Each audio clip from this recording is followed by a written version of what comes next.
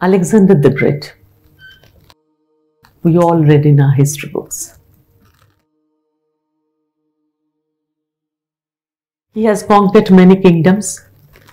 Now he was off to his home, returning maybe after so many years.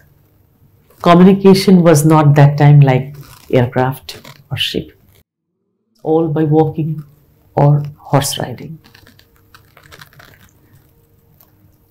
In between, now home is quite far. In between, he was sick and he felt he won't survive much.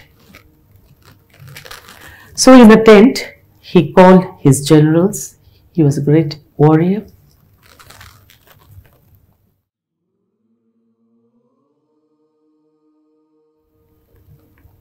He called his generals and he said, time is very less for me now, but I have 3 wishes and you must fulfill it after my death.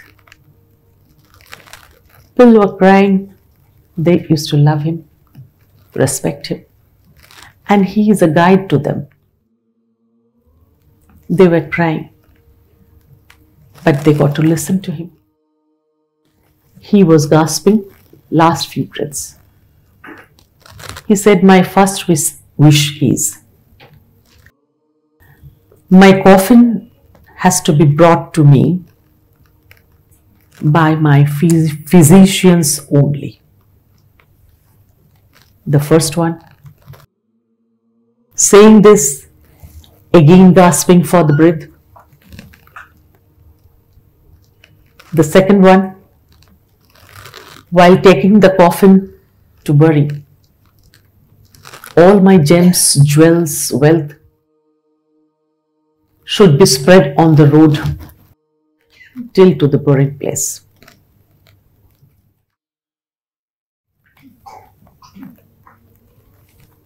He is tired, gasping his last breath. And the last and third one, both of my hands should be out of my coffin. Strange wishes. People were crying. Nobody dared to ask him why those wishes are. Still, Major General, who was quite friendly to the king, he kissed his hand. It's the last moment, and asked why these 3 wishes.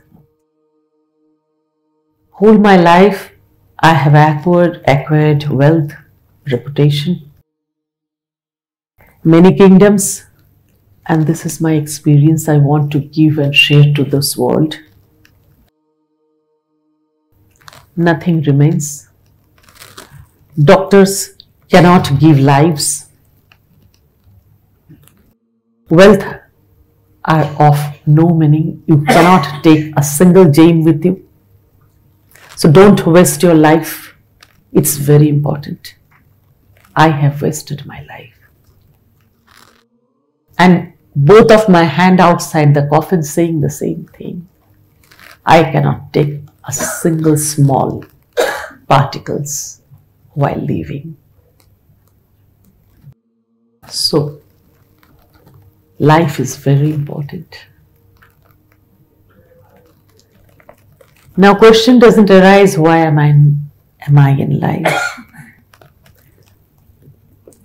Guru wants to invoke this question to the people's mind.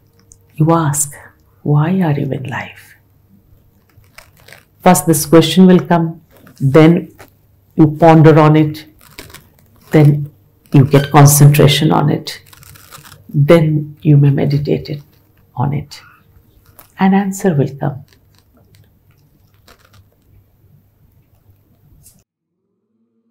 You are in life to know who are you.